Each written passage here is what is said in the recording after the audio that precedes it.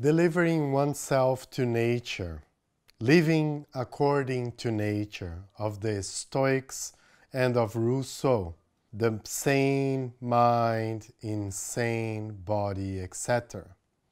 Number one, who knows the objectives of nature and who would be capable of going against the natural? Number two, nature is not something so harmless to which we could deliver ourselves without shaking. Number three, the issue is if we can something against nature, and if we can deliver ourselves totally to it. This is a part of a posthumous fragment from Nietzsche that was published after his death. So Nietzsche is pointing here to the possibility or impossibility of talking about nature as laws, laws governing our action, and of the desire to align ourselves with these universal natural laws. He's questioning this because this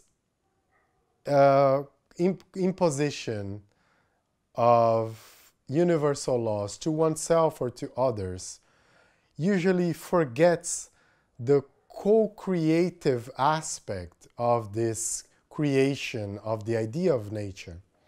Nature, if we are part of nature, we are co-creators of it.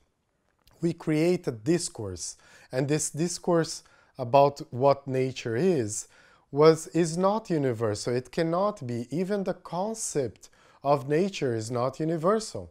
As an anthropologist, I know that most cultures of the world in history, tribes of Brazil and other continents, have not even created a concept of nature, because the concept of nature of the West is based on this division between body and soul, for example, of the material and the spiritual. And this division in itself is a way of framing what nature is or is not.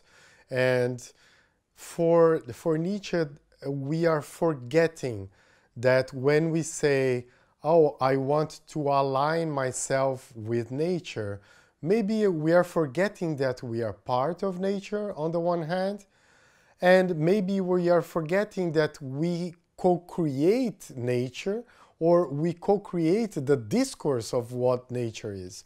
So nature is a discourse that has been used to dominate, has been used as a discourse of truth, as a way of attributing, as a way of exercising power. So we can't fall into the idea that we should align ourselves to nature.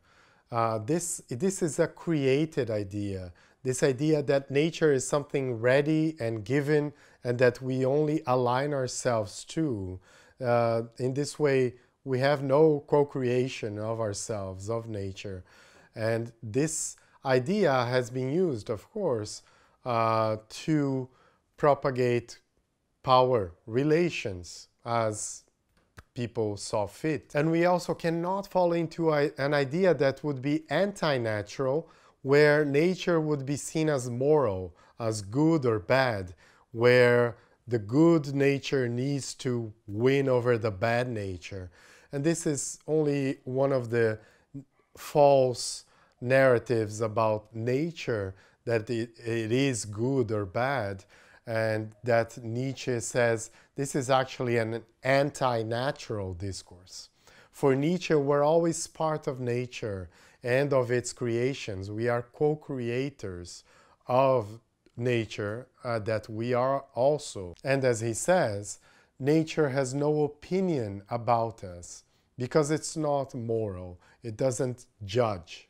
Nature is made up of multiplicities, and relations. It is the relations between what we call the object and subject. You know, it's the between, it's the relations of what we call life with what we call spirit, with what we call culture. It's in all of these. In many, many cultures, as I've said, and maybe in most cultures of the world, even the concept of nature has not been constructed because it doesn't make sense to construct something that is inherently part of us, or that we are part of.